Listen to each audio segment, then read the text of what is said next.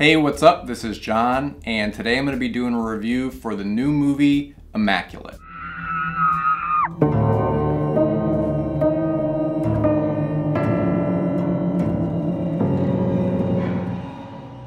So this is actually also a physical media review. I did end up picking this one up from my local library on DVD. The local library is a great resource. They have a lot of new stuff. You can put things on hold. And honestly, for me, it's kind of like the last video store.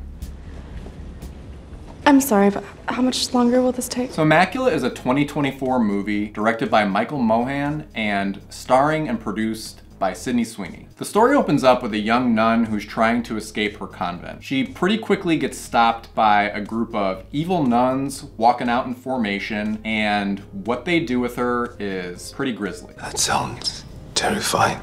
And that's really all you need to know to start. They just set it up. This place is a bad place. After that, we meet our main character, Cecilia, who's a young American woman who's moving to Italy to join this convent after her church in America closes. Not long after she joins this convent, and really just after she gets used to settling in, she finds out that she's pregnant in spite of not breaking her vows and claiming that she's never been with a man. The church interprets this event as a miracle and just ends up giving Cecilia everything that she needs. The only thing that they won't let her do is ever leave. So how was this movie?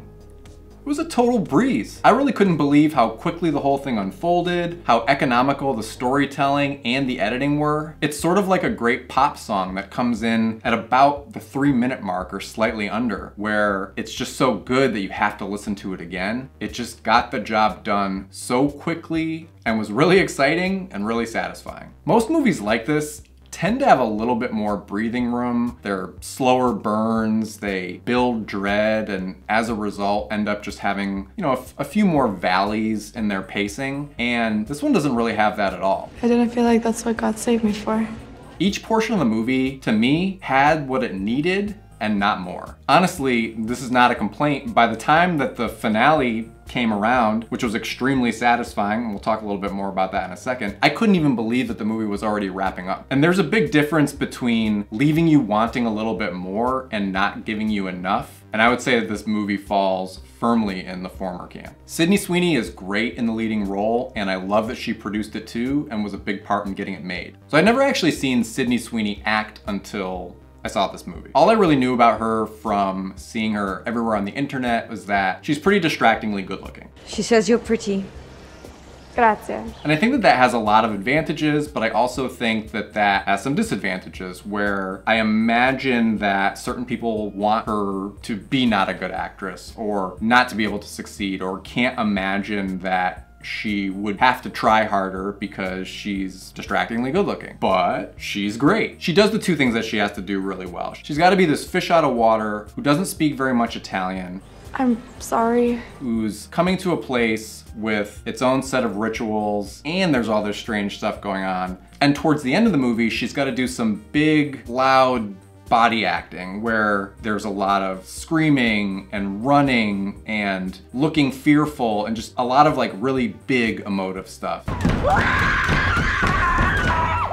So she does this small stuff at the beginning and then turns it up all the way and does a really, really great job in both aspects of that performance. Another thing that makes this movie stand out is its score. It's maybe one of my favorite scores from the last couple of years. Because a lot of horror music tends to be pretty run-of-the-mill and predictable, with kind of boring orchestral stuff on the one side and imitations of John Carpenter's Halloween theme on the other. And this one's nice and robust and has a lot of drive and also a lot of discord. And there's a seamless inclusion of a track by Bruno Nicolai from, I think, a Giallo film from the 60s or 70s. I'm not sure what the title was. If I figure that out in the meantime, I'll put it down below here. This is the kind of score that I've already listened to on its own. It's really beautiful and I'd highly recommend checking it out. So I didn't think that the movie was particularly scary, and that's not really a knock against it, and it doesn't lose any points for me, certainly.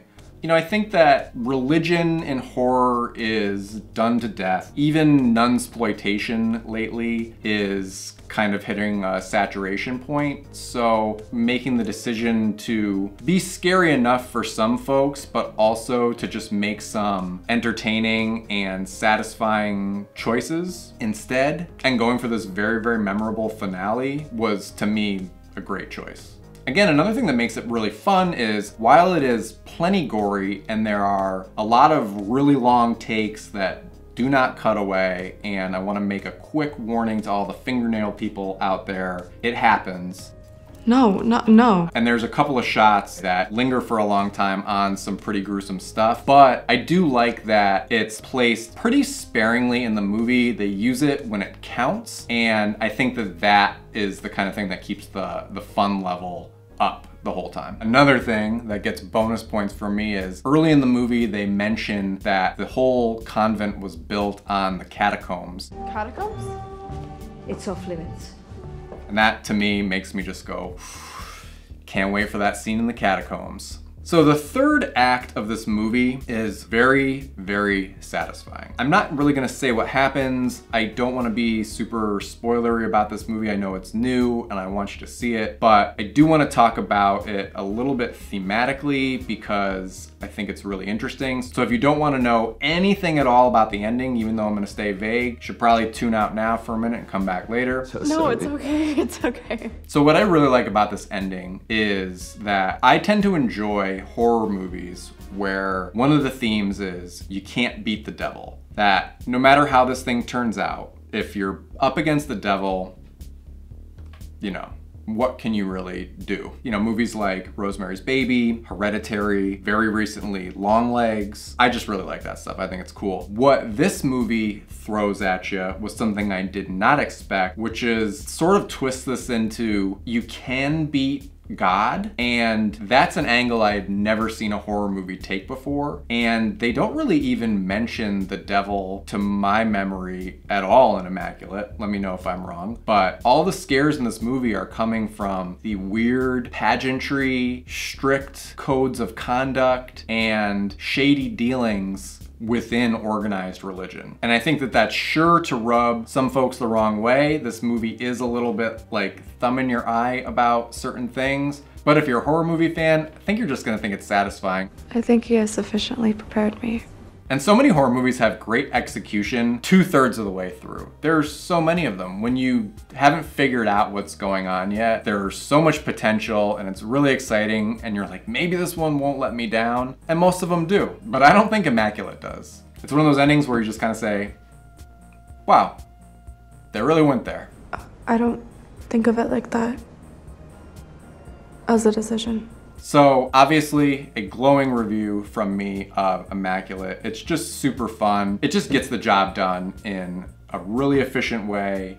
It's great to look at. Our leading lady and producer is wonderful in the movie. So I would recommend Immaculate. Don't forget to check to see if your local library has it. And as far as Michael Mohan, whatever he's got coming up next, ready to check that one out too. Thanks for checking out this review. Let me know in the comments below what you thought of Immaculate if you checked it out. Let me know if you picked it up on Blu-ray or 4K. Please don't forget to subscribe to the channel and to give this video a thumbs up. And thanks again for watching, and I will see you next time.